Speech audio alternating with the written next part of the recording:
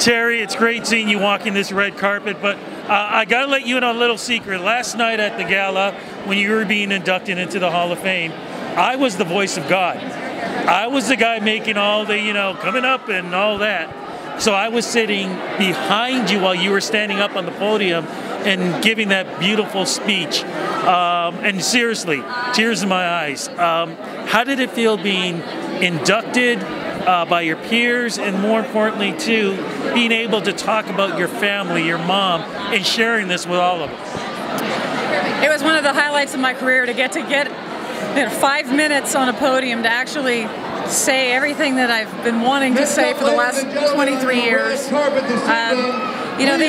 only low part of this whole thing is that my mom's not here for it. She was so pivotal in encouraging me when I was a little girl and taking me to Nashville, driving me there, telling me someday I'd be in the Canadian Country Music Hall of Fame.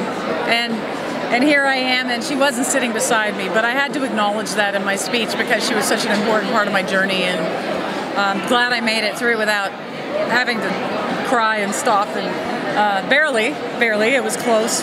But my family showing up, my mom's sisters showed up to be there for her and me.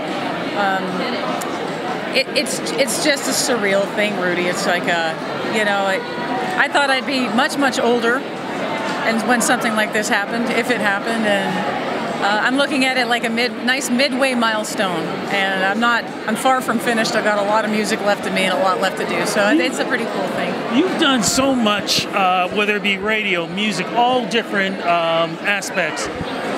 What is next for you? What is it that you haven't done that you want to do now?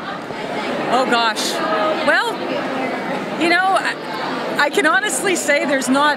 I'm not like looking to be greedy. I feel like so much great has already happened in my life and career.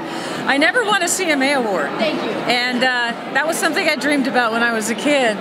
And fortunately, I got nominated for Air Personality of the Year last year for a CCMA award, and I didn't get it. But the fact that I'm actually in the ballpark again is pretty special, and that's a dream that I've always had, to have one of those on my mantle. And I would love to see my new album do well, and having another top 10 hit or two in Canada would be pretty cool. And very quickly, the new album? It's called Raising the Bar, because there's a drinking theme, and it's just about trying to be better, do better, get better, constantly raising that bar in your life as a human being, and for me as an artist as well. So the album title does have several different meanings behind that, and my new single's called Young As We Are Tonight, which is pretty appropriate for this whole thing here. I gotta tell you, I'm so happy we did our first interview almost 20 years ago, and we're still doing interviews. I'm still on this side, and you are where you belong on the red carpet. Congratulations. Thank you, Rudy. So great to see you.